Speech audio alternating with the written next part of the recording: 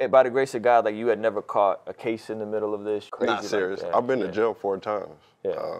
With a few people in here. Oh my God. The guy ducking over there. Nigga, you owe me right now. I don't need nothing else. Every time I'm with you, yo, it's something else. It's a fact, and it's nothing else. Got your hand out, you don't even need the help. Ooh, I don't need nothing else. Every time I'm with you, yo, it's something else. It's a fact, and it's nothing else. Got your hand out, you don't even need the help. Ooh, that's right. I don't need nothing else. That's right. King's Dream Entertainment. Oceanside, California. What was it like growing up? The beginning is St. Louis, East St. Louis. Okay. Then I moved to How old were California. you when you moved to California? I want to say 4 or 5, maybe 6. I've known a couple of these people back here since middle school and preschool and all kind of schools. Preschool? But, yeah, way back. Preschool is like 4 years old, right? Okay. Yeah. So, anyway, I'm from Oceanside. A lot of these people know me, more than half. I thought I originally was going to be cutting somebody's hair and then you were going to be talking to me. I didn't really know all these people was Hit you with the okie doke. But I'm really here because I like what you're doing with the, like, I'll be going on your page and I'll be thinking to myself, like, dang, this was my little brother's friend from way back in the day. Yeah. He has the blue check, you know what I mean, on his Instagram. And You don't got to flex for me. No, I'm not. I'm saying, no. I'm verified on Instagram. I'm dead. Ruslan KD on Instagram. No, I'm dead serious. It was big to me, you know what I mean? So I was like, shoot. We're going to get you the blue check too, Tage. Once you asked me about the, you know, the podcast, it was hands down. I wanted to do it because I wanted to get the shop out. I wanted to sell clothes. I wanted to basically be shoot a part of whatever you can cuss on here. We don't censor people on here, so you be yourself. I don't want her to curse me out. This is BJ Orf, yo. BJ Orf got bars. Don't sweat BJ Orf. But nah, other than that, no. I just want to motivate people. Like I said. So let's start at the beginning. Yeah, you guys moved to Oceanside, California. Oceanside. Single parent home? Yeah, single parent home. My mom,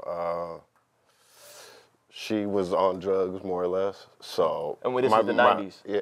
No, 80s. 80s, okay. 80s. I'm old. Okay. Do I need to tell my age? I'm 41 years old. Nah, it was the 80s. I was born in 78, so 80s, 90s, you know what I mean? But then, long story short, I got a lot of cousins, a lot of uncles and aunties, and everybody was going one way, and I wanted to go against the grain and go the opposite way. So what was Oceanside like in the 80s? Oh, man. Horrible. I mean, from what I seen, it was just a lot of drug dealing, a lot of gang banging. I mean, I got family from 45 Crip sets, you know what I mean? Some of them are in here. We don't got to name the specific sets. But, I mean, it was just bad, you know what I mean? But now that I'm old, I realize, I thought it was the most horrible thing then. Yeah. But now I'm older, I realize, like, more than 50, 60% of black people in poverty went through that exact same thing, so it doesn't make it, you know what I mean? It's like you went through what everybody else went through. I didn't have no daddy neither. Like, I ate peanut butter and jelly sandwiches for dinner too. Right. You know what I mean? So. Right, because this is at the peak of the crack epidemic, at the peak of Reaganomics. Right. The war on drugs. Right. COINTELPRO, like all the wild stuff that was happening. That they make movies and series about. I mean, you hear it so often, raised by the streets, you know what I mean? My older brother was raised, I remember him cooking for me, coming home from hustling, cooking, doing all kind of stuff, while my mom was doing whatever she was doing. But she's clean now, it's all good. That's awesome. We don't got no problems with beef, you know what I mean? I see her every day. She came up here earlier, so cursed everybody in the shop. But, no, I mean, it's the same story that most black, you know what I mean, people that came up in poverty got, you know what I mean? It's no different, but it's about how you channel it after that, you know what I mean? Right. So where did you end up going to high school? Vista High. Well, I went to 4 different high schools. I went to Vista, I went to Rancho, I went to Oceanside, and then I graduated where the canned food store is now, or it used to be a continuation school. Okay. A year later, in 1997. Okay. I went to school, high school 5 years. Don't judge me. Go ahead. He was a super duper senior. Yeah. 20 years old. Check clocking in. So I know you to be a rather intelligent person from our conversation. You're very sharp. You're very well read. Was you just not into school at the time? Because I would assume you would have crushed it in school. There was too many women at school. Okay. And that's a vice of mine, women. I mean, like most men. Yeah. So I actually really only need 16 more units to graduate from Palomar to get a AA degree or whatever. Okay. Let's go. But I just don't feel the need to go to school, really, to be honest. I went to Cal State, and I finessed my way onto the graduation Cal stage. State where? Cal State San Marcos. Oh, San Marcos. And I technically never actually finished. I had to take an exit exam. I never took it. But I got pictures of me with the diploma and the dean. My wife is mad at me till this day. She's like, you ain't even got your bachelor's. I ain't got the bachelor's. For what? But you got the picture, right? Yeah, I got the picture, though. I got the picture, and I got the thing with no diploma in it. And just the picture of me holding it. Y'all think I'm joking. I'm so serious. So, high school, you're not getting the best grades. You said your brother was hustling. You know, family's addicted to drugs in the midst of it all. So what's next? Yeah. You already know. So you told me that you've never really worked like a normal job. I have, but not, I mean, I say for about 3-4 years. Let's say I didn't have a normal job for about 13 years. Okay. 12, 13 So a very years. small window you worked small a window, normal job. Yeah. And then I never been good with clocking in and somebody telling you to be here at 9. That's never really been me. So I was hustling for a long time. Right. Got my stuff together but go ahead, go back into it. So when we met, you were doing music and you were hustling. How did the transition go from Tage is a young teen in high school, continuation school, to then you get into hustling specifically? Initially, it was like selling weed and stuff like that, which is legal now, which is kind of wild that it wasn't legal back then in hindsight. You know what I mean? I mean, all the hustling I was doing is now pretty much legal. Every last one of them. It's just indifferent, like you can't sell weed on the street, but you can go to a dispensary. You can't do this, but you can go to a brothel, you know what I mean? Yeah. So, basically, like I said, I watch family do it, and so, monkey see, monkey do. Basically, you watch your older cousins and older family. That's how I started rapping, watching people do it. Oh, I want to be a rapper, you know what I mean? And once I figured that didn't work out for me. Or actually, while I was rapping, I was rapping, I was hustling, but I realized I was taking all my hustle money and I'm putting it into music.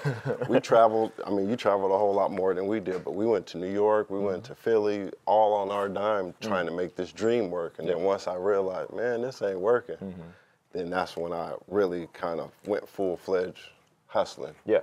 All hustling. Do you feel like today, these kids are coming up with YouTube, they're learning about flipping sneakers out the gate, they're learning about eBay, they're learning about so many different things. Do you feel like had you had some of that same information available to you, maybe you would have picked a legal hustle? No doubt. Yeah. No doubt. I think so. Yeah. So you feel like today it's a little easier maybe? If I would have went to a trade high school, because now you can go to, even at my daughter's school, dance is one of her classes, you know what I mean? Instead of history. What do you need to learn about what happened to the Pilgrims and stuff? You don't, really, right? Right. So you transition from weed and then you transition into what they call as the oldest profession known in the world. And you build that up to where you was telling me some of the numbers and you was telling me you bought a crib. And bought a $330,000 house with no job for 13 years. Yeah. That's crazy. I didn't think that I could do, but I didn't think I could get a barbershop neither, and I got it. So I had a friend that was a real estate agent. He's still my friend, and he kind of basically told me, as long as you got the cash, as long as you got the money, we can make all the paperwork happen.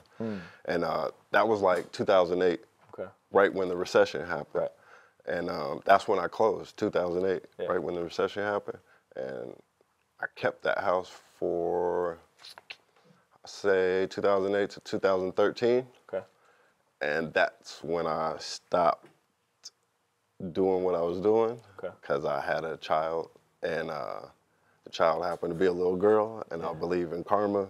So And then on top of that, I had a baby mama that was threatening to call the police every other day. Yeah. So, you know what I mean? And she wasn't having, she was no longer having what was going on. Yeah. So you go from essentially reaching kind of like a peak, if we're talking illegal money, buying the house, having the, you know what I'm saying, the girls, having the cars. Like I remember you was pretty flossed out, you know what I'm saying? At one time. At one time, the chain, like you was the man. And so you build this whole thing up, and then you said I remember you telling me, you said within a 6-month window, you went from living in like a 3,500 square foot home to living in a motel. $330,000 house to Mount Vernon Inn. I don't know if anybody knows Escondido, but you get off on Escondido.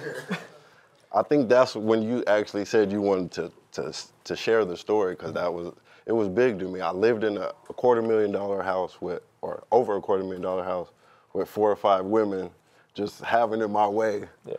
To literally like 6 months. A year later, I was living in a hotel with my child and my child's mother for $40 a night. Yeah. You know what I mean? And that was like, that's when I realized, like, oh yeah, I got to do something. I got to figure it out. Yeah. So.